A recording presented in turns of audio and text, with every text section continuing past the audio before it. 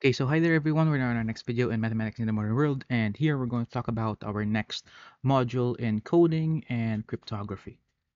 Generally now, we're going to talk about coding more than cryptography in the next video, and we're going to preserve ourselves with the cryptography lesson. So coding and cryptography has been there ever since.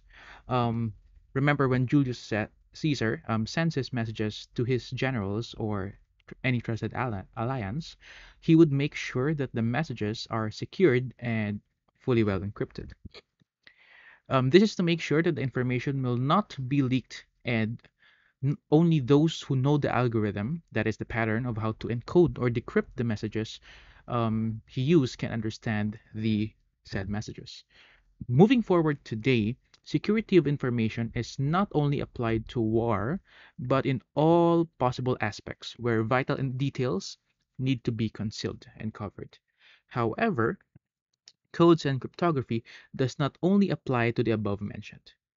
This as well applies to technology, to data analytics, and many more. In this module, the purpose and importance of coding and cryptography will be discussed, where we will uncover the basic or its basic applications and how it is used. So the objectives of this first part of the lesson is going to be, at the end of this module, you must have described some coding schemes that are used to assign identification numbers, use check digits for error detection, discuss the process of disguising data, and analyze encrypted data. So specifically in this video, we're going to focus more on the first two objectives. We're going to deal with the second two on the next video. So coding and cryptography. Okay, these is going to tackle this part of the statements here. So keeping something secure means It's 10 making o'clock. a way, sorry, keeping something secure means making a way that no one would ever see or find, but sometimes keeping it beyond the understanding of others. Codes not only keep things secure, but as well as keeping everything in order and making it all systematic. Instead of writing the entire name of a location, we can make use of initials. Instead of the name of a product itself, we can make use of a corresponding number assigned. And instead of giving the entire location, one can just provide the zip code. So there are many other uses of codes, which brings forth systems, order, and security to its use. So codes, take note, were already around ever since the ancient times. A code is a symbolic way to represent information. So in qualitative inquiry, a code is most often a word or a short phrase that symbolically assigns a summative, salient, essence capturing, and or evocative attribute for a portion of language-based or visual data.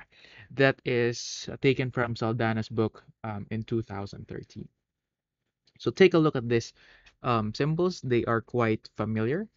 What you are seeing in this first part here is what we call hieroglyphics, or the sacred writings. These were first used by ancient Egyptians in their writing system. More so, Egyptians not only devised this um, hieroglyphics, as in the writing system, but they also devised a number system or a numeral system. In terms of the number system used, the Roman numerals was utilized all over Europe until the 1600s, until Fibonacci came and then introduced the Hindu-Arabic numerals. But before that, everyone in Europe was using the Roman numerals. But for the Egyptians, they have their own number systems, such as these. So, for instance, if you're going to write, say something like this one, this one, this one, this one, this one, and a couple of these. This is equal to 300. Sorry, 200. Okay, 30. That's the 3, 5. So 235. Okay, so we have two scrolls, we have three heel bones, we have five sticks. The next here for the 1000 are the lotus flower, 10,000, the pointing finger, 100,000 is a toad.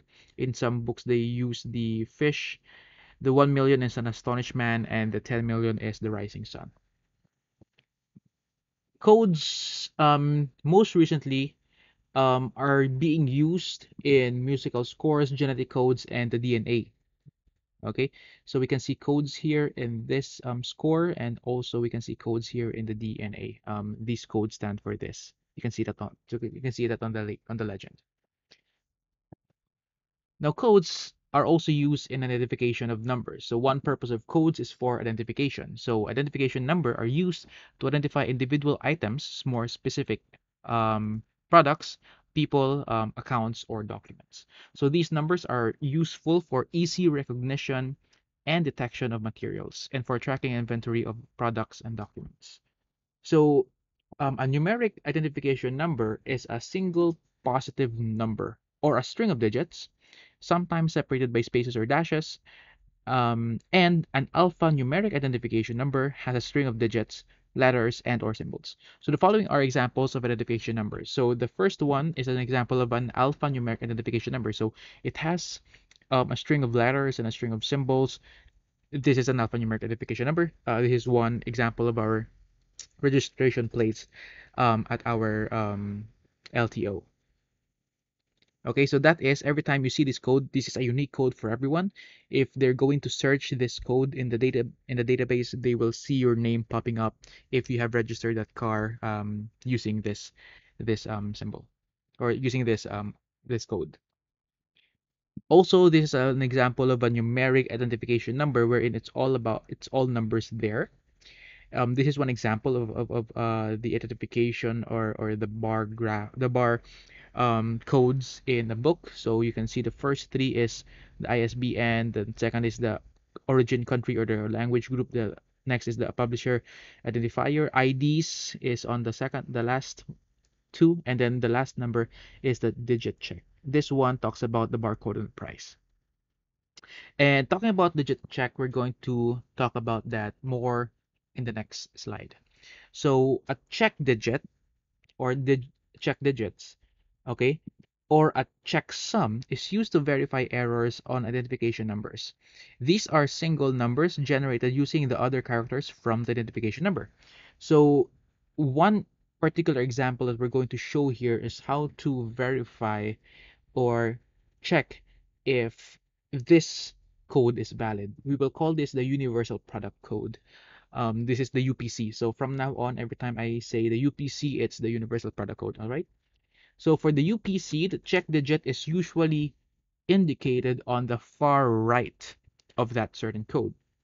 So UPC is the barcode, which is the identification number of a retail item such as a grocery product. So you can see that in your ordinary purchase, the ones that the counters are scanning, not the barcodes, but the numbers below that. You can see those numbers there. It consists of 12 digits. The first 11 characters specify the source of the item, the product number, and the 12 digit is actually your check digit. Typically modulo 10 check digit. So when you say modulo 10, in short, with um, it should end with 0 to make it all, to get the answers correct. Or when you say modulo 10, we're living in the universe of a clock. Imagine a clock with 10 digits only. So we imagine 1, 2, 3, 4, 5, 6, 7, 8, 9. So imagine if you're living in a clock of 10 hours only. So when you say 13 o'clock, it's going to be equal to 3. Okay? So when you say it's 28 o'clock, it's equal to 8. Similarly, imagine our ordinary clock. Let's go back there. 12, 1, 2, 3, 4, 5, 6, 7, 8, 9, 10, 11. So when you say, for example, 1300 hours, this is the military time, right? So 1300 hours is actually equal to 1 p.m. in the 12-hour format. So this is actually modulo 12. So we can write it here as modulo 12. So actually, this is part of modular arithmetic. If you want to learn more about modular arithmetic, I have a batch of videos about number theory talking about this subject. But take into consideration that um, that this is formerly called the arithmetic of remainders. So how did we get the 1 p.m.? Well, we can see that on the clock, but actually what we're doing is 13 divided by 12 equals some number, and then the remainder is what we want in particular.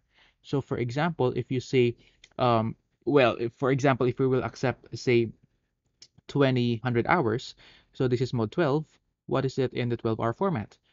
So 20 divided by 12 is 1 remainder 8, right? 1 remainder 8, meaning it's 8 p.m. The remainder is what we want in particular. Okay, so for example, if we're now living on a mod 10, when you say 17 mod 10, that will be 17 divided by 10, and the remainder, the answer is 1. There's only 1, 10, and 17. Remainder 7. So the answer is 7. When you say 54, let's make it 94, mod 10, therefore, the remainder, the answer 94 divided by 10 is 9, remainder 4. Okay, and that's how you'll get it. Okay, the remainder is what we want in particular. So that's when you say modulo 10. So these are examples of UPCs. Again, you can see the barcodes. The UPCs are the ones below. What do they represent? There are some examples here. For the 6-digit company prefix, we have the company prefix on the first 6 digits. The next 5 is the product number, and then the last one is the check digit. For the 9-digit company prefix, we have the first 9 digits to be the company prefix, and then the 2 next numbers are the product number, and the last one will be the check digit. So what can we do with these? Well, we try to first consider the 12-digit UPC, and we'll assign names to those 12-digit UPC. So we're going to call the first one to be A sub A1, second will be A2, third will be A3, fourth will be A4, and then so on until the A12, which is the 12 number, actually your check digit. The following computation is carried out in which each digit in the odd numbered position is multiplied by 3. So each digit in the odd position is multiplied by 3. Then all the numbers are added, such that we're going to multiply the first digit by 3 and then add it to the second digit, multiply the third digit by 3, add it to the fourth digit, plus um, the thrice the fifth digit, plus the sixth digit, plus thrice the seventh digit, plus the eighth digit, thrice the ninth digit, plus the 10th digit, thrice the 11th digit, plus the 12th digit. So you can see that all the odd positioned numbers are multiplied by 3. So how do we check if it is correct? If the sum does not end with a 0, the barcode is incorrect or invalid, meaning there's something wrong with the barcode that we have or the UPC that we have. So it should be that the sum should end with 0. That is, the sum should be in modulo 10. Okay? Now let's consider this example. So to illustrate how a UPC check digit is calculated, consider the following examples. Of this UPC, we have 770833230. I'm sorry, we need to delete this one. Um, this one here. There's only 1 0. This is a an overwrite. So 77083230854. So we are tasked to find the last number. That's the check digit. What is the check digit here?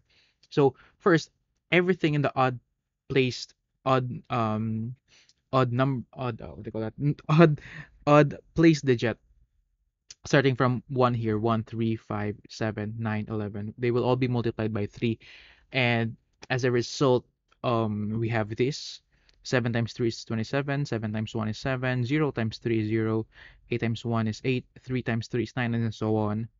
And then we want to add or get the sum of all those numbers.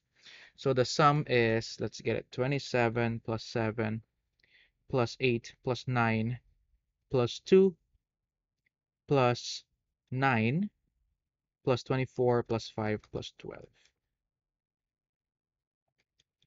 So the answer is 103, if I'm not mistaken. 103. Let's do it again. 27 plus 7 plus 8 plus 9 plus 2 plus 9 plus 24 plus 5 plus 12. So pretty much that's 103. So we're going to add the results. So this is going to be, sorry, 103. And then we would want to find the nearest number in which we're going to put it here, in which it will be a multiple of 10. Okay, what number will we put here in such a way that it will be a multiple of 10? So notice that the nearest number that we can add with is 103, so that it will become something that ends with 0 is 110, right? So what will we add to 103 to make it 110? So we're going to add 7. Therefore, this here is going to be 7.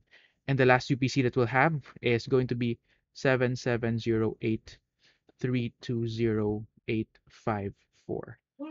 That is your check digit. Okay, so let's consider the next example. All rights reserved. We're going to have, for example, the Kellogg's Corn Flakes. Okay, so consider this as the UPC of this certain product, and you may, if you want, we can check this, check if it's correct.